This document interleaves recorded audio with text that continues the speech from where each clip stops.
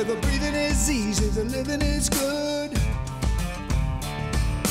Out in the great outdoors. Larry Smith Outdoors is brought to you by Warrior Boats, Vortex, Tub Hotels, Leroy's Meats, Bartline Barrels, Magic Products, Power Sports Company, Mike's Country Meats, Baronet Blinds, Drexel Building Supply, Eskimo and the MRD Group. Out in the great outdoors.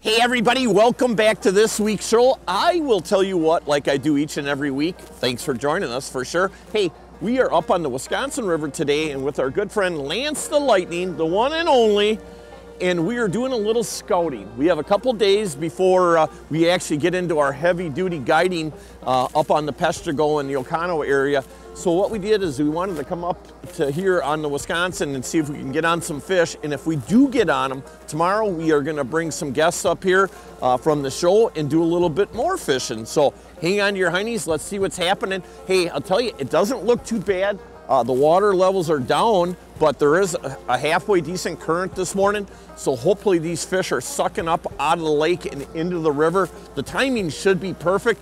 We do need a little bit more moisture. We need some warm weather or some rain to get this water up and get it flowing in. And that's not just up on the Wisconsin River, but definitely that's the key to fishing these rivers. The more draw you have going down into the lakes to bring them fish up is definitely the key. So hang on to your heinies, let's see what happens this morning.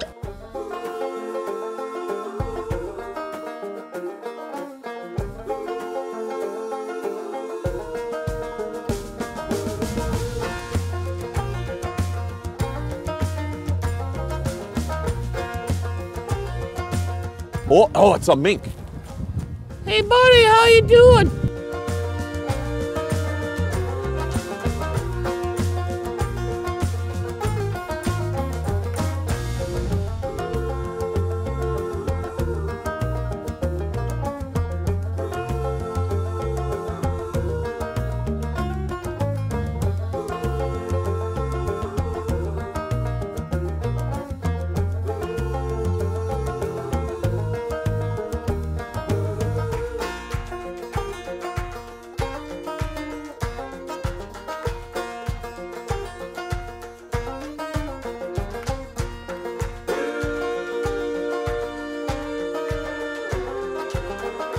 There you go, Lance. Just got a stick, Larry. Oh, no. Oh. Bottomed up. Oh. Catch and release. Hey, I'll tell you what, basically just kept going until we started marking some good pods of fish. And, you know, that's the difference now with electronics. Looks like a good one, might be legal. Up here, it's a 15 to 20 inch size limit or 1/28 inches. Okay, 15 and a quarter. 15 and a quarter. Nice job, Lance. Lance is on the board. Pretty good food in the system for a little guy. He's got a nice he's a belly on chunky him. Monkey. Lance, that looks like a better fish. You need a net? No, we're good. You're killing me, Lance. What are you doing? Let's tell everybody what you're doing. Are you vertical? Yeah, I'm vertical. See, I'm dragging more. Oh, that's a nicer fish. Woo! Gotta like that one. Holy man. Yeah, you switch to the plastics. I'm using live bait, and we'll mix it up a little bit, see what gets them better. Well, you catch I know if I get too far ahead, you're going to be the live bait. I'm going to live bait pretty soon here. I'm going to live bait. Holy man, Lance, you got her going. The minnows this morning, Larry. Yeah, oh, they want the minnows. That one might not make it, but this one's a little short, but still. People always ask, does color make a difference? And typically orange up here is one of my favorite colors, but you got, what, chartreuse on there? Yeah, chartreuse, yellow and green. Yep. Well, it's working pretty good. So far, they're liking it. Yeah, they are. That one's a little short. I tell you what, it's so important nowadays to basically to have your electronics dialed in. Now, as you can see here, here's a bunch of trees right here. You can see this tree comes up quite a bit. That's the shadow of it. Now look up here. Now this is a fish right here. These are probably both walleyes right here. There's another one right here. But basically just utilizing your electronics. And the cool part is if you want to kind of zoom it in, like I'm going to zoom into this fish right here so you can kind of tell what kind of fish it is. Okay, now you can see it. This is probably a walleye right here because it's more streamlined right here. But again, just kind of going along, and that's what Lance and I were doing. You know, basically, you know, spent about half hour, 45 minutes before we even really stopped and started fishing. There's just no reason anymore, you know, really to stop and fish when you're not seeing anything. With the exception, like this is all sand bottom here. You can see on the shoreline how everything's sand here. So it's a harder bottom there, so it's a lot easier to pick these fish out. Now, if it was super rocky here or real silty where these fish could lay down in it, it's a little bit harder to see them. But when you start thinking about the contour of this body of water here, these fish are simple to find as far as trying to find them. But again, you know, knowing that there's fish there, it gives you the confidence to start trying different things to get them to react to it. But again, utilizing your electronics is everything nowadays. It's, you know, I've been fishing a long time, and I used to think, you know, 20 years ago, electronics are really good. There's no comparison. I mean, it's just that they just keep getting better and better. And again, it's a learning curve, you know, especially for guys like me that are a little bit older, not real old, but a little bit older, you know. You just got to use them more, fish smarter for sure.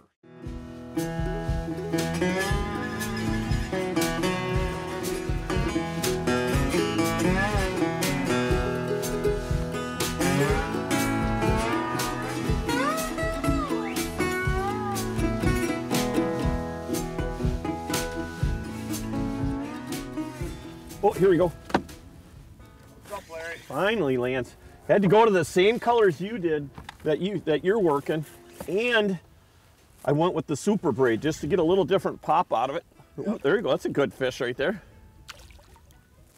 Flip them in there. That's a nice one. Yep, that's a nice one. That one you're definitely not going to have to measure.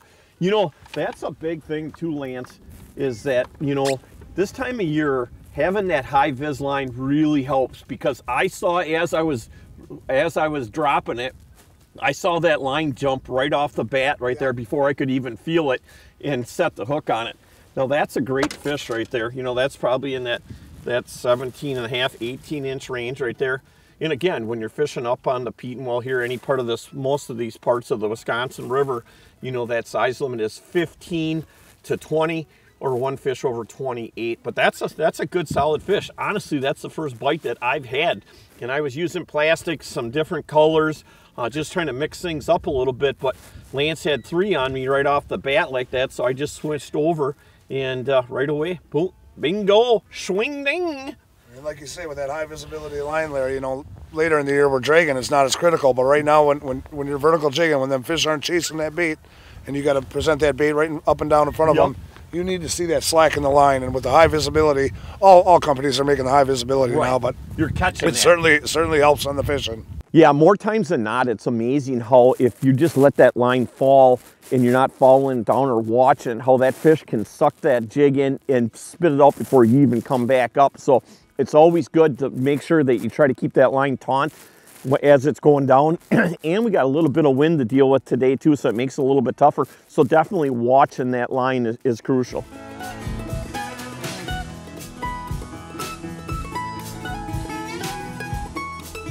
Feels good. Yep. Here we go. Yep. You just had a dandy on, Lance. This is not too bad of a fish right here. Yep. I'm loving that. I'll tell you what, definitely as it's warming up, you know, it's probably, I don't know, about 9:30, 10 right now. They're definitely getting more aggressive. I just had one on the plastic too, and you just lost the dandy. That rod was bent right over. And a lot of times you're going to see that is your more active fish are going to be a little bit later in the morning, especially as it warms up a little bit. And, you know, it got pretty cold again last night. We're definitely having a super late spring, which, you know, for the most part, we knew we were going to pay for it. We had such a mild winter, and now it's just last and holding on forever here. But I'm going to bump this one on the bump board and see where it goes and get back down there. Hey, I'll tell you what, Lance, wow, things really are going good now. Whew, I got mine on the old plastic on the ring. Where do you got, Lance? Oh, there you go. Hang on. Oh, nice deal. Boy, I'll tell you something, Lance. I mean, again, you know, things change. You know, I started off this morning with plastics and I could not get bit, which is unusual. And so I went back to, obviously you were catching them on minnows pretty good. So I went to a minnow there and Second hit you had on them plastics. You've only been fishing them for about 2 or 5 minutes. And again, always adjusting. You want to bump these two up and see if they make it. See what we got. All right, I'm going back to fishing. Rod on that plastic I'm using, but it feels like a good fish there. That's another good one right there. You know, again, the big thing always is that when you're marking these fish, like I was talking about before, there you go, Lance, it's like they're doubled up right there. When you're marking these fish, it's hard not to sit here and keep trying different things to get them to go, you know? So that's the biggest thing right there. Hey, when you're marking these fish, you know, the biggest thing is that it gives you the confidence that the fish are down there, so you're going to keep changing your techniques, you know. It's a different story where years ago where you weren't 100% sure they were walleyes, you weren't sure they were down there. But nowadays, again, when it comes to electronics, you know, it's amazing the difference it makes, especially once you have confidence in them. And that's the biggest thing right there. Before, you know, like I was saying too, you know, I started the morning off using plastics and I couldn't get bit at all. Lance had 3 in a row, so I switched over to minnows, and I decided the last 2 passes to go back to plastics, and now they're just inhaling that. There's another nice fish, Lance. You want to bump them up? Probably this one's about a little 17. small. Okay. Right here, over here, you can see our deep hole is right over this way. I'm just running on the edge. These fish are right off to our left, right in the beginning of that deep hole over there. And that's a big thing too, is that I think a mistake that a lot of people make, even in a river, is that I try not to drive over them fish. And you know, it's just one of them kind of things where it does, after a while, it definitely does spook them. So spook them fish. We see them up in the bay, up in the sand flats up there, 7, 8 feet of water. It's crazy how that bite, and people just turn around and go right back over where you're fishing. Don't do it. It lasts for about 20 minutes, and them fish are scattered. They're gone. They're gone. Feels pretty darn good, Lance. I don't know what it is, but it feels good. It's a nice one. Nice job.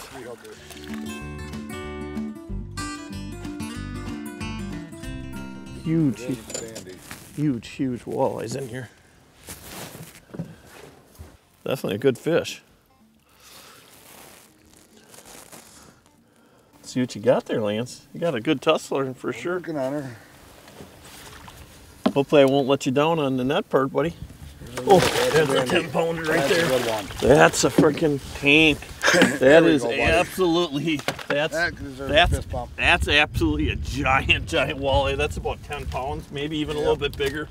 We were working a little bit deeper water, and we were seeing all these fish on our live scope and the side imaging, so we decided to cut down the other side of the river channel up on that break right there, and them fish are just stacked up there. There is a lot of big fish in here. You know, I mean, this slot has been on here for quite a few years, and I'm a firm believer in slot limits for sure. I mean, it really makes a big difference when you can't keep them big fish. Hold that baby up. They are fun to catch, Larry. Yeah, that is absolutely a tank right there, Lance. Good job on that one. That was. We'll be catching a lot of these real soon. To be a walleye right? First. No, that's what I said. There's a lot of big walleyes in this system here, which is, it's a cool body of water. I've been fishing it probably for, geez, I hate to even say this, but probably going on almost 40 years now. Yeah, that's so a beautiful that's fish. a beaut right there, man. Tank, a real big one, Lance. Not like that one you just caught, but still. No, I'll flip them, man. I mean, we're doing pretty darn good today, I'll tell you that much. Whoa, that is a nice fish. Man, oh man. And he just absolutely inhaled that plastic. Now, you know, before I was more vertical in popping it a little bit, but we're kind of, you know, we're kind of in a little bit of a lull. I mean, I shouldn't say that you just caught a 10-pounder, but we're not getting the bites, we're not getting the numbers that we were getting, you know, an hour ago. So what I did is I just kind of started sliding that plastic and basically just kind of holding it off bottom. You know, the guys on the Mississippi do that a lot. And basically what I was doing is just holding it off the bottom, maybe about 2 inches, and just kind of letting it, almost like just drifting it. And, you know, obviously when you start looking at a paddle tail like that, it's going back and forth still like that, but instead of lifting it and popping it and letting it fall, just kind of holding it. And that's what that fish just absolutely, I just started doing it, and he just absolutely cracked that. I'll tell you what, man. Another good eater. What were you doing now? Hey, I got to kind of laugh before I asked you what kind of minnows you're using right away this morning. You said fatheads, and now you just told me a little while ago you caught all your fish on shiners. Yeah, I might have led you in the wrong direction this morning, Larry. I see how that works, right? But you got them on fatheads anyway, so right. what's the difference? And plastics. Can't give away all my secrets. Right. Was that a good fish? It would have been a, I think, keeper. I guide pretty much over 300 days a year, and the people that I bring into my boat aren't just customers and friends, they're actually family. And I always try to keep these people as comfortable as I can and safe, and I cannot think of a better product than a Warrior boat. Why is their customer service so good? Because they know that you're part of their family. Come join the Warrior family. Hey, Shotgun in the Kitchen here, Larry Smith Outdoors. Leroy breakfast time. I have venison maple breakfast sausage. Larry had deer made up and he gave me one. He said, you gotta try this. So I'm gonna make a breakfast sandwich this morning. I'm gonna take the sausage and make a patty out of it. I got some buns. That's another thing, I got some really nice buns from Leroy Meats this morning. Make a little sandwich and watch a little TV in a bit here. This I took out 2 days ago and thawed it out. Just, you know, don't take it out that morning because it's not going to work that great. It's going to be too stiff. So you want to make it thin, size of your bun usually. It's all seasoned already, everybody, so all I'm doing is cooking it. Most expensive part of this meal, I guess, is the eggs right now. When you got wild game, I found out when my kids lived at home, if you ask them to help you cook and do the stuff with the product, they're more susceptible to eat it with you, and that's huge. I mean, people say that people, you know, their wife or kids don't eat the food. Have them cook it, make fun out of it, man. It's what life is all about. You can see, if you look at it, you can see all the stuff they added in there. See all the little chunks of, all been added into the meat for the flavoring, the maple. They got it down to a science there. You can smell it plain as day.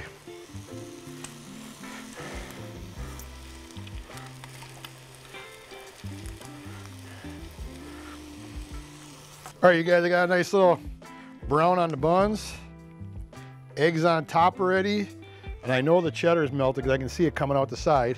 And the deciding point right now, maple, sugar, venison breakfast sausage. Larry Smith Outdoors, Shotgun Chef breakfast. Ooh. Ooh, she got a little kick to her, too. Good though. Hey, I'll tell you what, anytime that I'm vertical jigging, I definitely always like to have a swivel in there, because when you're constantly lifting like that and letting it back down, you're gonna get a lot of spin in your line. And what happens a lot of times, when you go to hold that jig still, right off slightly out the bottom, what it's gonna do is start spinning. So you want that jig to sit perfect in the current like that. So it always pays to have a good swivel in there. And what I'm doing is I'm going from a 410, basically super braid, to an 8-pound mono. And I'm using the 8-pound mono because, you know what, when I do get snagged up, I don't want that fire line or my super braid to break off and have to retie the whole thing. So it's always better to go a little bit lighter with your mono, so that's the weakest point. Always use a really good swivel too. I don't buy the cheap ones. I spend a little bit. And what I do use when I'm tying my swivel, I always use a Palomar knot. It's the best knot anytime you're using super braids. Pretty much anytime I'm using mono too, or a fluorocarbon. It's real easy to tie. I'll show you guys right down below how we tie this. And a lot of times when I go to tie, I'll use the Palomar knot when I go to tie from my super braid to my swivel. And then when I go to tie from my swivel to the mono or the fluorocarbon, I'll usually tie a fisherman's knot. Again, a little bit weaker knot, because I definitely want that to break. I don't want that swivel to break off of my super braid.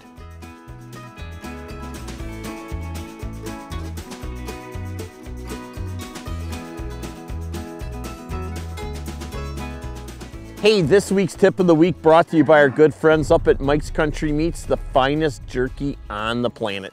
Hey, I'll tell you what, you know what? A lot of times what I do when I'm slipping the current like this and I have a steady wind is basically what I'll do is I'll set my trolling motor on like Right now I have it set at 1.5, and I got it set on constant, so I'm not always on the throttle, off the throttle, on the power, off the power. And basically I'm slipping the current just absolutely perfect. Again, it's one of them kind of things where I can basically just kind of keep my feet off it.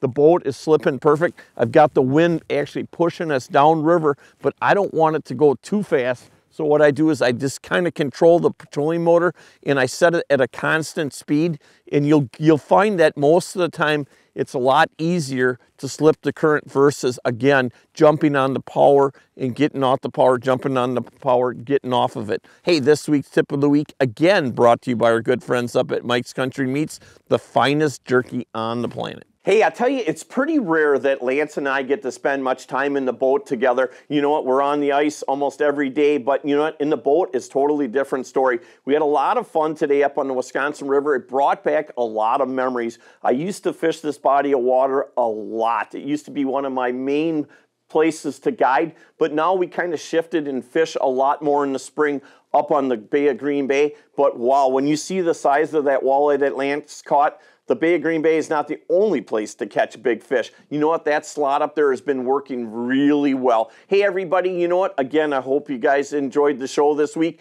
and we want to give special thanks to all of our military men and women for the great service that they have given us and continued to give us, along with all of our firefighters and paramedics and all of our law enforcement agents for the great service they also give us. Hey, it is a great day to be alive, and the best part is we're going to see you guys and gals again next week, and thank you very much for joining us. Hey everybody, if you're like me and you always like to save a few bucks, make sure you guys check out all the great blinds that Baronet has on clearance sale, and all you have to do is go to baronetblinds.com. There's over a dozen different blinds and their famous 360 chair, and if you want to save even more money, use Stinker20 for a promo code and you guys will save a bundle. One, two, got it for you.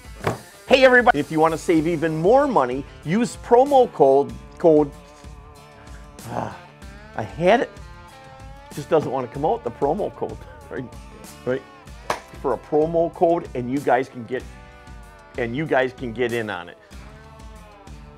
Poopy papa. I should have a rack with the old clinch. Oh, that clinch was something. God, it's just